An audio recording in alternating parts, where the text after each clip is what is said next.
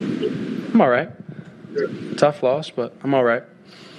Caleb, Here we go. Can you walk us through the two throws to Rome? You guys are backed up 3rd-19. You hit him on a scramble drill and then the fade. Yeah. We called the play, and pocket started squeezing down a little bit on the first one. And, when it comes to 2 minutes and things like that, it's find your one-on-ones and find your guys. And, when it's time to make plays, make plays. Obviously still have the routine plays, but at that moment it was time to make plays. And, we did a good job with, finding Rome and Rome finding space and sitting right there, making sure I saw him and just let it rip and let him make plays. And then on a fade ball, just, good call by TB. I think they would be expecting a run or, getting something near the sticks. And you always, it's a matchup league as everybody tells you. And so to be able to have, my guy, Rome, one-on-one with somebody, went off the line, kind of knowing that the DB's, in catch-up mode, give him a back shoulder ball and either he's going to get a PI or he's going to catch it. And so, he did just that, made the catch, great catch, unbelievable catch, and, got us going. Can you describe your emotional swing of anticipating a game-winning kick there and then it's blocked and you're walking out of here as a loser? Yeah, not a loser. Situation to learn from. If we want to really go back, the drive before ended up punting. If we score right there, put 3 points on the board or anything like that, it makes the game a lot different. And so that's even before the 2-minute drive. We had the ball with like 5 minutes left. And so, on that drive can do better, make a few more routine plays, be better in those ways. But, it starts there. And then, when we get those shots at the end, that's all you can ask for. Defense.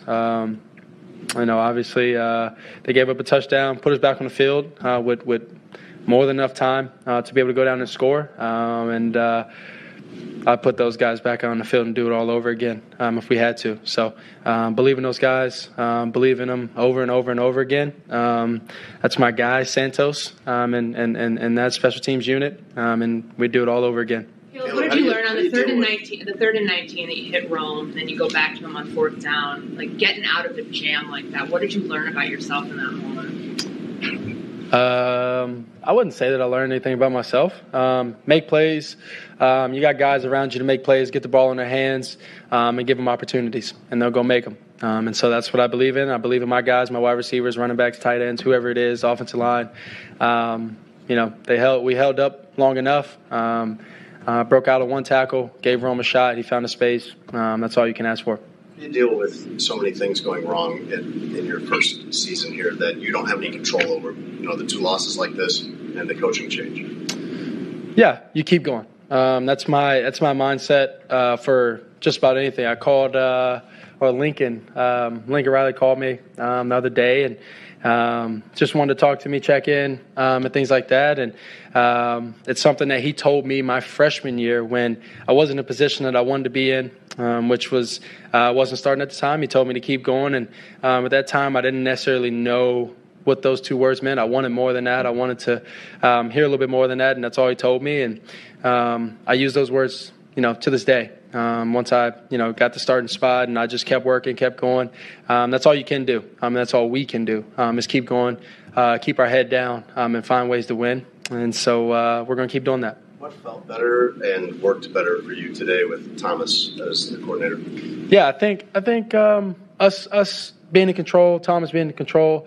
I think just getting a few calls in super fast. As soon as a play happened, Thomas was right on the headset, giving me the play. And then from there, I think he just strung plays together pretty well. And formations and motions and everything looking the same. And I think the guy's mindset. And I think it started early on this week when Thomas got the job and he went up in front of everybody and he talked about how this was going to be, and it was going to be a battle this week. But when we're out there, we're going to fight, and we're going to execute. We're going to fight. We're going to have that mindset of go out there and kick some tail. And the guys did a good job this week, throughout the week, showing that. And then obviously you get into game day and you just do the same thing that you did in practice. And hard work pays off. Caleb, how does the pre-snap motion help you? Yeah, so pre-snap motions either they get people displaced for runs and lanes and blocking assignments, or if it's in the passing game or anything like that, whether it's a play action, whether it's no play action and things like that, just a drop back. Sometimes it gives you leverage, and then sometimes it also mixes up people's eyes, safeties and things like that, to be able to hit explosives, to be able to gain easy access throws with maybe DBs and things like that backing off once you get a motion going their way, and a fast motion or maybe even a slow motion going their way, and then they'll back off and you get a free access throw for 5 yards, maybe more, with the type of guys we have. So those are how motions help us. How big of a difference is there, or was there, between the timing of Thomas getting the play call in versus Shane? Yeah, I think both guys did a good job, but I think there was a few instances where Tom, like I said, Thomas right after right after one of the guys go down on a run, or one of the guys catch a pass and go down, Thomas is like right on the mic, and sometimes a little tougher to hear right in that moment because it's normally a positive play, and so he'll just keep repeating it, and then we'll have about 30 seconds on the clock, and get in the huddle 30 to 25, and then you break the huddle around 20 seconds, and you get up there, and now you can use all your different cadences like we were doing today, and mixing it up so that the D-line can't get a jump on the snap. But do you consider that a little thing that makes a big difference? Yeah, I think all things like that, all little things, tend to be large in big moments, and every moment in a football game is pretty big, because you only that one play, that one drive. You never know how many you're going to get in a game, especially versus a team like that. And already in the NFL, drives and possessions are very limited. So those small things always tend to be large. What about running? Did Thomas coach you a little differently on running today? Tell you No.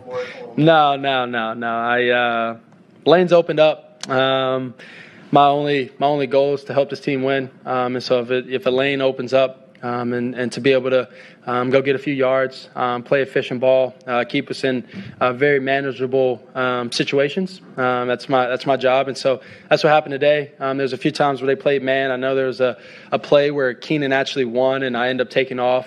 But I was already taken off because the lane opened up before Keenan actually won, and there's times where you want to make that throw, and things like that happen. But playing efficient ball, we end up getting points on that drive, and end up scoring on that drive. And so I think just understanding that, playing efficiently, and finding ways to keep the team and the offense in very manageable positions. Were you more decisive as a runner today than you had been, or do you? Yeah, I think there was a few times where I saw the lane and just took it and took off. I think being more decisive as a runner. I think when I run, I think I'm pretty decisive, whether it's getting down, running, or whatever the case may be. So I just saw a few lanes, wanted to help the team and find ways to help the team, and those are the ways today.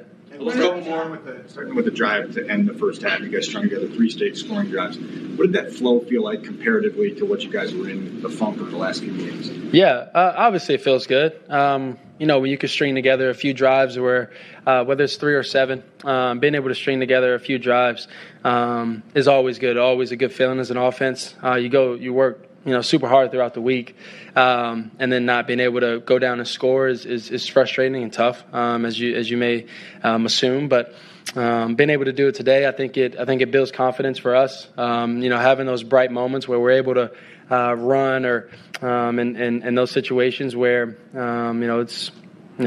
Coach kept us on the field a few times where he thought he was going to bring out the kicking unit, and that's just the belief in us. That's the belief in the play caller, and it showed up today. Caleb, what did it mean to have Braxton back? Braxton? Yeah. What would it mean to have him back? I saw you helped him up at one point, and he helped you up at one point. What did it mean to have him back? Yeah, you gain so much trust and belief in your guys that you've been getting reps with for. A bunch of months now. I don't even know how many months I've been here. Time's been flying. And to be able to, have your guy back, that's been, like I said, building confidence in him, trusting him, is great. I think the other guys that, have filled in, and I think they've done a good job, like Jake today. He did a great job today. I make sure that he knows that. I've made sure that he knows that, and I appreciate him. And, we're going to keep going. But like I said, it was great to have Big 70 back. Thanks, guys. Awesome. Thank you. The Bears.